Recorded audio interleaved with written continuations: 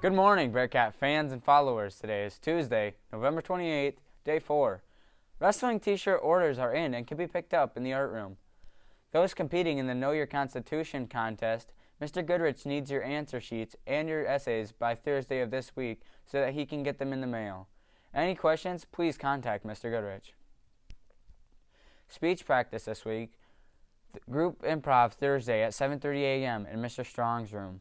High school students needing second semester schedule changes should sign up for a time on Mrs. Clark's door. All schedule changes must be complete by Friday, December 15th. There will be a high school student council meeting on Wednesday during Flex. Prom committee meeting Wednesday during Flex in Mrs. Zoggy's room.